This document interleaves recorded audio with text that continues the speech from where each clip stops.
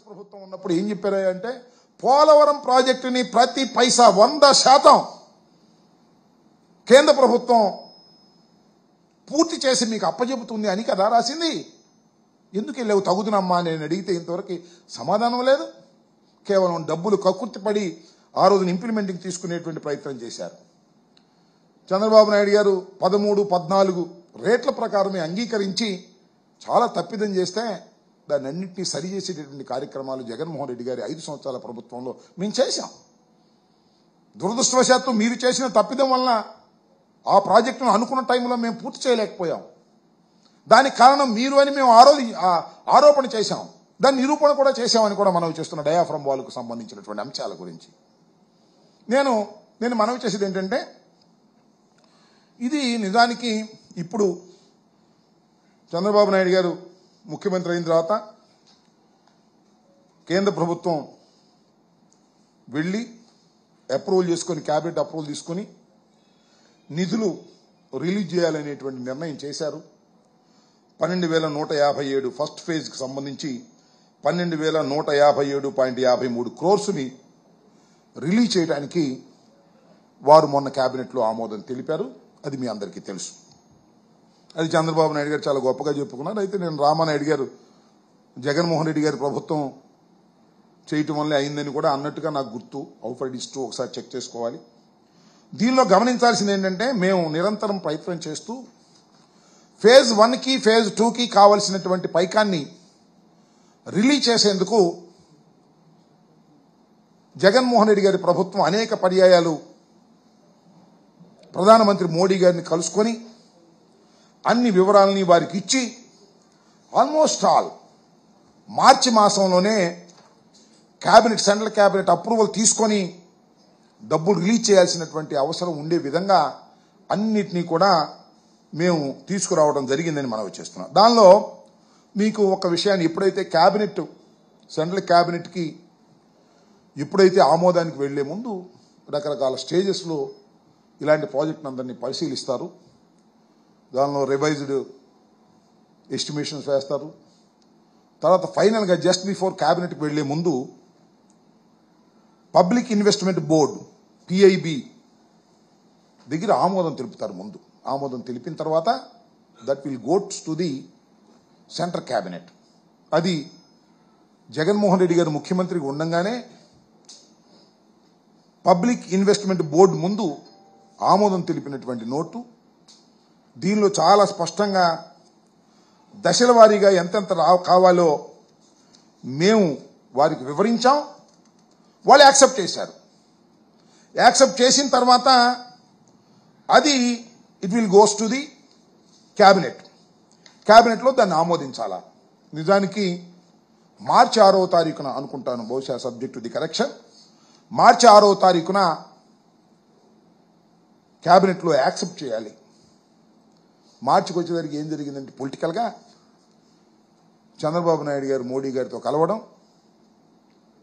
పవన్ కళ్యాణ్ గారు వీళ్ళందరూ కలిసి కూటమిగా ఏర్పడటం, దీన్ని మార్చిలో జరిగినటువంటి కేబినెట్ సమావేశంలో దీన్ని ఆమోదిస్తే ఇది జగన్మోహన్ రెడ్డి గారికి పేరు ప్రఖ్యాతులు తీసుకొచ్చేటువంటి అంశం అవుతుంది. అది ఎన్నికల్లో మన కూటమికి ఉపయోగపడదు అని చెప్పి అక్కడ మేనేజ్ చేసి ఆ కేబినెట్ మీటింగ్లోకి రాకోకుండా స్కిప్ చేసేటటువంటి ప్రయత్నం చేశారు. వాళ్ళు విజయం సాధించారు. ఆ తర్వాత చంద్రబాబు నాయుడు గారి ప్రభుత్వం అధికారంలోకి వచ్చిన తర్వాత మొన్న జరిగిన కేబినెట్ మీటింగ్లో దీన్ని యాక్సెప్ట్ చేయించారు. దాని వెనకాల జరిగినటువంటి కృషి అంతా కూడా వైఎస్ఆర్ కాంగ్రెస్ పార్టీ అధికారంలో ఉన్నప్పుడు జరిగినటువంటి కృషి అని ఈ సందర్భంగా నేను మనవి చేస్తున్నా. దానిలో చాలా స్పష్టంగా రాసిన ఒక భాగాన్ని మీ ద్వారా ప్రజలకి, మీ ద్వారా రామానాయుడు గారికి వినిపిస్తానని కూడా ఈ సందర్భంగా నేను చెప్పదలుచుకున్నా. దానిలో ఏమన్నానంటే phase 2 the reservoir shall be filled up to full reservoir level, that is called 45.72 meters, and balance land acquisition and R&R along with the corresponding remaining project completes construction shall be carried out. First phase అయిపోయిన తర్వాత ఈ కర్మ దాన్ని కూడా మేము చేస్తాము అనేటువంటి మాట దీనిలో స్పష్టంగా ఆ రోజున ఈ క్యాబినెట్కి వెళ్ళే దానిలో మేము అప్రూవ్ చేయించాం. ఆ తర్వాత మిస్ అయిపోయింది. అది ఇక్కడ బాధ కలిగించే అంశం, ఇక్కడ ప్రమాదం జరిగినటువంటి అంశం అది అనేటువంటి అంశాన్ని నేను ఇక్కడ చాలా స్పష్టంగా చెప్పదలుచుకున్నాను. దానిలోనే ఇవాళ చాలా స్పష్టంగా వాళ్ళు ఒక లెటర్ రాశారు. అయిపోయిన తర్వాత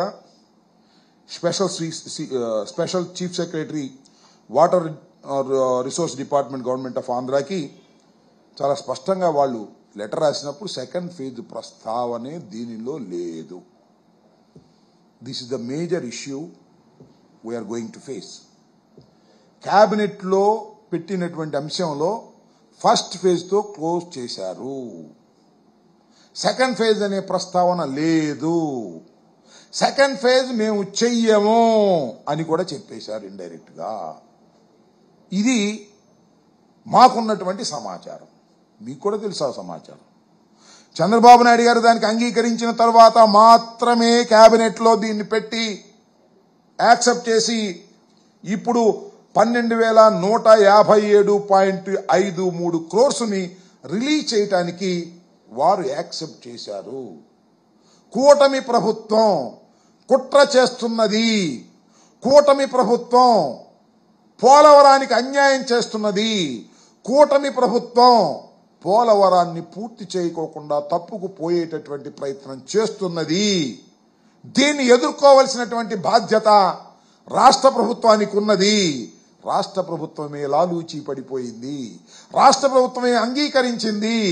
అంగీకరించిన తర్వాత ఏం చేయాలి నేను అడుగుతా ఉన్నా.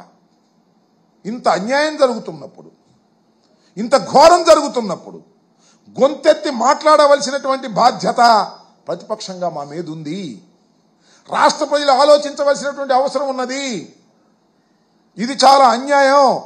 ఏ విధంగా అయితే ఆ రోజున ప్రత్యేక హోదాని సర్వనాశనం చేశారో చంద్రబాబు నాయుడు గారు, ఇవాళ పోలవరం సెకండ్ స్టేజ్ని, సెకండ్ ఫేజ్ని సర్వనాశనం చేయడానికి కంకణం కట్టుకున్నాడు. ఇది వాస్తవం. మీరు నమ్మాలి.